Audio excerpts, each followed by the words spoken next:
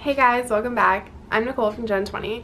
Today I just wanted to talk to you about 5 ways to practice self-care through big life changes. Change is inevitable. All of us are going to face big life transitions, whether it's starting a new job, having a baby, starting grad school, moving across the country or across the city, and we all need to take time for ourselves during these changes to make sure we're really protecting our health and our minds and our bodies in the best way possible.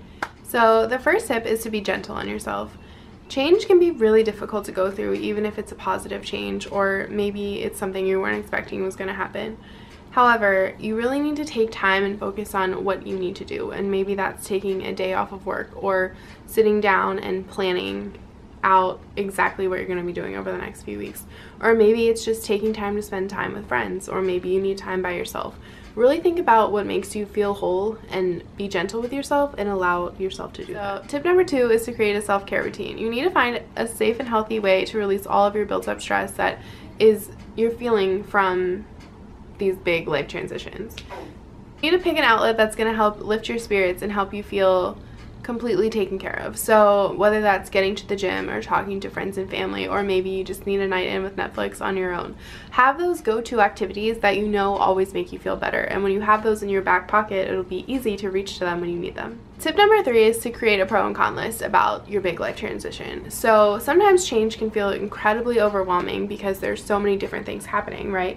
So by creating a pro-con list, you can really focus on the things that are positive about the situation, and with the cons, you'll know the negative things so you can create ways to combat them. Tip number 4 is to create bite-sized action steps.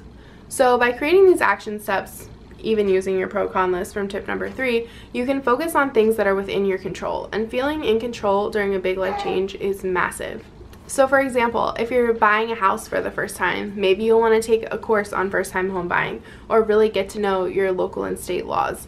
So that way you know what you're facing and you can really focus on those and take steps that will make you feel more in control. And tip number 5 is to accept what you cannot control. There are certainly some things in life that are just completely out of our control. For example, losing someone, losing your job, your company going under, being in a car accident that's not your fault. Those things, no matter what you do, are still going to happen because life is a roller coaster. But trust me when I say that everything will be okay. You're going to be fine. You'll get through this. And reminding yourself of that when you're going through a big life change and transition can be so powerful. So thank you for watching. I hope these 5 tips help you make it through your big life transition. Let us know down below what you're going through and how we can help support you. Please subscribe if you haven't already, and we'll see you soon. Bye.